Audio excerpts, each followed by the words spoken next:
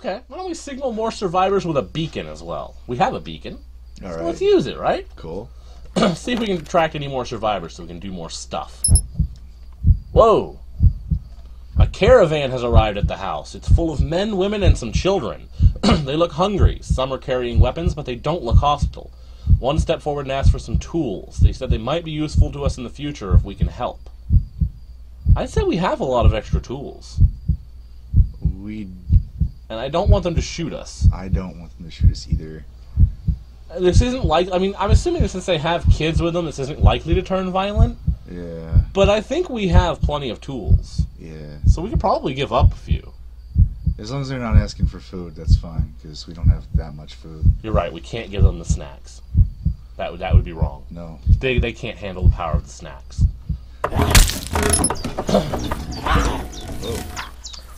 A caravan arrived at the house. We gave them a beacon, a bottle of spirits, a can of gasoline, a carving knife, a pair of pliers, a screwdriver, and a sponge. Apparently we gave them the beacon that we used to try to attract them with. And then Todd couldn't find the beacon. That backfired slightly.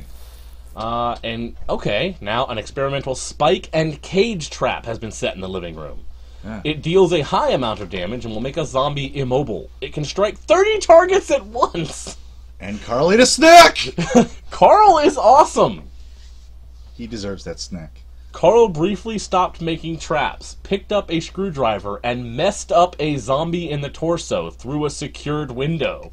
Yeah. Carl is awesome! An Dude. experimental guillotine and cage trap has been set in the living room. It deals a high amount of damage and will make a zombie immobile. It has 34 uses. Carl is my hero. Carl is amazing! I hope we can teach him how to use a door. Yeah! Wow. Hey, Carl's starting to get a little He still has a tired. concussion! Apparently! Jesus! Okay, why don't we just have Carl and Todd patrol outside and kill off those zombies? Alright, alright. Actually, better yet, let's have Carl just, like, how do we have him just... Let's just have him watch for zombies. Yeah. He can just watch Todd kill some zombies. Yeah. That way Carl can rest for a little bit. Yeah, he's got a concussion too. I don't know if that's going to backfire at some point. Todd was attacked by a zombie while on patrol. He took care of them. Using a pair of brass knuckles, he struck down 2 of them. Okay. Okie dokie. Let's see if that helps at all. Okay, he's still tired, but he's got a flashlight. Okay, it's starting to get to daytime. I don't hear zombies anymore, but I do hear a dog. So why don't we send Todd back over here and pick up some more snacks? Right?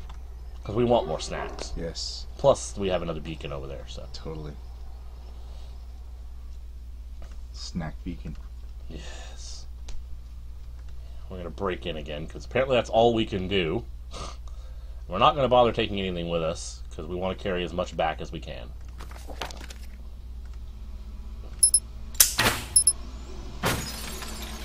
Whoa! The experimental glass and clamp trap in the living room fired unexpectedly. Fortunately, no one was injured. Okay, Carl, you're starting to scare me. Carl ate a snack. Apparently Carl was trying to kill Todd. Yeah, apparently. Todd approached the house with the intention of breaking in. He had to spend some time finding a way in. He found a second-story window to the first bathroom. He had to take out a zombie before he could break in. There were no zombies inside. There are a handful of zombies wandering around inside here, and a small mob is gathering around the house. Oh, goody. That's just what we need. Why is his thing changed color? Yeah, it did. I think he's stuck here for a bit. Okay, because he took so long, he's actually still trying to get in. Yeah. Okay. Well, let's hope. I think that's what that means anyway. I think it was too bad. Yeah, he's still breaching. He's still going inside. Yeah. But that's okay. Hopefully he'll not die. That would suck. Not as much as it would if Carl died, though. Oh, yeah. So we'll have Carl just keep watching for zombies, I guess. It's really funny to think that Carl's doing all this stuff while, like, loopy as fuck. Yes, yes. Yes, it kind of is. That may be why he's capable. Yeah. Carl briefly stopped watching for zombies to skewer a zombie in the head. And then he reported there are no zombies outside the house. Okay. Let's see here. Todd was still trying to clear out the one remaining zombie inside the house. Small mob had gathered outside the place. Most of the fighting took place in the first bathroom. Todd bashed a zombie's head with his bare hands after clobbering it repeatedly in various places. But he killed them all, so that's good. Do we remember to give Todd stuff to, like, fight with? No, we did not. That would explain some things. Yes, it would. Okay, we're sending Todd back now. Yeah. Yeah, we are.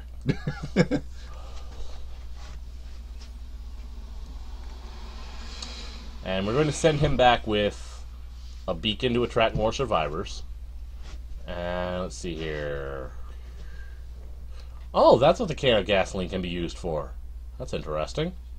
What? And create a bonfire to attract zombies from all over town. Oh, wow. So we could, like, burn a building down. Huh. Bringing in some cooking ingredients. And 3 more snacks. And let's hope that Todd manages to get back and not die. I told him, again, we have to breach our own house. This is bothering me. But Carl, I'm going to have Carl continue searching the location, because apparently we have not searched the entire place. And there are no zombies around it, so. Yeah. Uh-oh. The experimental guillotine cage trap went off by itself. Oh, goody. Carl waited for the right moment and let Todd inside. Okay, so Todd did not have to break in because Carl was there to let him in. Right. Carl found a deck of playing cards. Okay.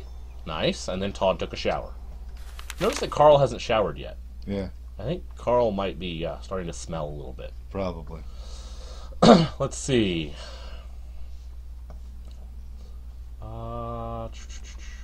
They're both getting a little tired. Yeah. How do we fix Carl's concussion there? Probably some We need med medical stuff. supplies for that. Yeah, that's a ways away, isn't it? Or... Yeah, well, I'm assuming medical supplies would be at it's the right there, hospital. But Yeah. there will probably be a ton of zombies there, so Yeah. make sure we're well armed when we get to that point. You think we should? Well, I don't really want to send them both, obviously. Let's see what they got at some of the stores, because sometimes, you know, it's Okay. kind of a zombie cliche. Zombie movie cliche is finding, you know, the shotgun underneath the counter kind of thing. You know? Okay, so we'll just go to this store next door, basically. Yeah. Well, we're gonna send Todd by himself. Weapons. Yes, we're gonna do that this time. Carl is going to watch for zombies and signal survivors with a beacon, Yeah. just in case. Oh yeah. Maybe we'll find somebody this time. And Todd is going to. We could have him just investigate, count zombies, and come back. Yeah. But I want to have him go ahead and break in. Yeah. And we'll send him with, let's see, brass knuckles or quiet. Yeah. We have 2 handguns. We could probably use one. Yeah, but they're loud though. Yeah, that's true. They're really loud, and we don't want to attract even more zombies than we have Yeah. to. How about we send him with the crowbar? Yeah. Because that's still a decent. I mean, it's not a great weapon, but it's better than nothing, Exactly. and it lets him break in better. Yeah. So it's 2 weight, which still gives us 4.5 weight to bring him back. Right on. So that looks good to me. And we're gonna breach in. Carl's gonna try and signal more survivors, and maybe we'll get more survivors. Awesome. So let's see what happens. Adrienne Martinez, another survivor, has approached the group. She looks healthy, experienced, and stable, but that's all we know. She brings with her cooking ingredients and 3 small meals. And she's a cop. I'll take her. Yeah. Absolutely. Let's see here. Store at 7 Vicar Drive is a tiny building with around 4 rooms. It has 3 doors and 8 windows leading in from the outside. This place should contain a cache of weapons. Smart. Good boy. Todd approached the store with the intention of breaking in. He had to spend some time trying to find a way in, increasing the risk of a confrontation. He headed straight for the front door. He had to stand outside. Todd is not the sharpest knife in the drawer. No, apparently not. Oh, the front door leading to the storeroom. Okay, but he got in with the crowbar. He cleared the room. He took down 2 zombies. Nice. Yeah. And there are only a handful of zombies wandering around inside. Doesn't look like there are any zombies outside the store. Right. And then, at the house, A zombie wandered too close to a window. Carl stabbed its head with a drill. I love Carl. Carl's the best. Carl is amazing. And then Adriana Martinez showed up. She's healthy, unbitten, carrying some food, and she joined the group. Awesome. Very cool. Let's see her. She is the donut because she's a cop, I guess. Okay. Well then. Okay. Let's send her... You know what? We can actually send her to the other house to pick up some more stuff. Yep, some more weapons. Breach with... Let's send her... We don't want to take the drill. Carl's doing great with the drill. No, Carl likes the drill. Don't take his drill. Yeah, no. We don't want to touch his drill. So we'll send her with a golf club. It's quiet and it's easy to use. Yeah. And it's also light, and that means she can carry up more stuff. Yeah. And Todd is still busting into the store over here. Yeah. And Carl will continue to watch for zombies, and he'll continue to signal for survivors. I like it. That's a good plan. Okay. Adrienne approached the house with the intention of breaking in. She had to spend some time trying to find a way in, which she went into the first bathroom like everybody else does. Once she got closer to prove tricky access, she had to kill a zombie before she could break in. There were no zombies inside the bathroom, only a handful are wandering around in the house. Doesn't look like there were any outside the house. The store... Okay, he killed 2 zombies with a crowbar, and he got them all. Awesome. So, Todd is good to go. Adrienne is going to have to fight her way in. Ugh. She's going to be breaching still, so that might take a little bit. Right. Todd is going to search the location, obviously. Yep. For weapons and ammo. Well, actually, medical supplies first. Yep. Just in case. And Carl is going to continue watching. I think this means that these two like each other, and these two only kind of like each other. Yeah. Not sure how that works. Yeah, seems like that's probably the case. Huh. I wonder what spreading rumors actually does. Makes things complicated. Yeah. Okay, and that seems like everybody's got orders now. I imagine it's something you only do when political aspects kick in. Carl ate a snack. Todd found 2 bandages, 5 cooking ingredients, and a fire axe. Woo! Nice! Okay, he also found 6 cooking ingredients in the aisles, and there's a shower.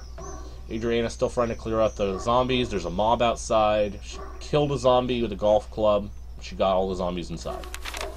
So Adrienne is going to come back with stuff. I think that's how that works. Yes. Breach. And she's going to carry a golf club and a can of gasoline and some cooking ingredients. Yep. We'll have to come back if we need snacks later. Okay. At least we know where they are. And Todd will keep searching for now. And then we'll have Adrienne come and help him carry everything back. Right. And Carl is just going to keep watching. Yep. Carl ate a snack. He let Adrienne in. There are zombies around the house, but only a few of them. Okay, Todd found cooking ingredient, flashlight, 80 rounds! Interesting. And a handgun, and a crowbar. Okay, cool. Holy crap! Sounds pretty good. Adrienne is going to go over here. She's not going to bother carrying weapons on her. Yep. This time. Carl can apparently hold the house all by himself. Yeah, apparently he's pretty capable. And Todd is going to keep searching. And instead of searching for medical supplies, I'm going to move into ammo, to weapons and ammo now. Right. Just in case we find better guns. Let's see what happened. Yeah. Well. Okay. He found a bolt-action rifle and an SMG. Nice. Submachine gun. Yeah. Okay. Although, I wonder What was going on in that store? It must have been a gun store. Must have been. That's all I can think of, because there's a bolt-action rifle and an SMG, a cricket bat, handgun, 2 baseball bats, whole bunch of rounds and quarrels and random stuff. Man, this is kind of an awesome place here. So we're gonna send them back here. Obviously have them breach. We can carry 11 pounds worth of stuff, so submachine gun, bolt-action rifle, handgun, all of the rounds, obviously. What's the weight on those? Are they 0.05 apiece, so 10 of them is 0.5. all right? Cool. 10 of them is half a pound. All right. And we're gonna bring back the bandages, Obviously. and then bring back one frying pan and a cooking ingredient. We'll come back, obviously, for more. Oh, fire axes. Right, we're going to come back for the rest of it. We're going to be ferrying stuff back and forth for a little bit. Gotcha. Carl, obviously, is going to keep watching the house. Uh-oh. Whoa. Oh, Todd got a broken arm from the spike and cage trap. Oops. Carl really was trying to kill Todd. Hmm. And Adrienne played a game of solitaire. Okay. So I guess we're going to have to leave Todd here to watch things for a little bit. Yeah. Well, you know what? No, screw it. He's gonna hump. He's gonna hump it for a bit. Yeah. He and Adrienne are going back. They got a breach. They're gonna carry with them 2 pairs. They're gonna each carry a brass knuckle pair. You know. Yeah. That'll do for now. And Carl is going to continue to watch for zombies and signaling survivors. Yeah.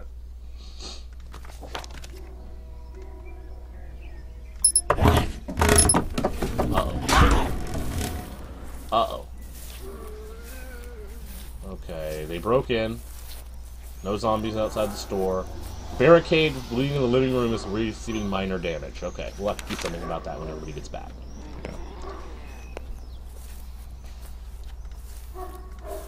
Obviously, they're going to go back to the house. They're going to carry fire axes. Going to carry both of them. Yeah. Brass knuckles are coming back with us. Cricket bat, baseball bats. Cooking ingredients. I guess we don't need another crowbar just yet. No, but Cooking ingredients, yeah. 4 more cooking ingredients. We'll have to make another trip before the day is over. Yeah. Which unfortunately is going to be a problem. Yeah. Carl waited and let them in. Todd ate a snack. It's going to get dark outside. Okay. There's a small number of zombies at the house. So if it's going to get dark outside, we should probably have Adrienne fight some zombies. Yeah. So we're going to have her patrol outside, because she's really good at it. Yeah. And attack zombies. Carl... Why am I clicking on Carl? Yeah. Carl is going to... Oh, he can't treat an injured person because we don't have the right stuff to treat a broken arm. Shit. That's not good. No. I'm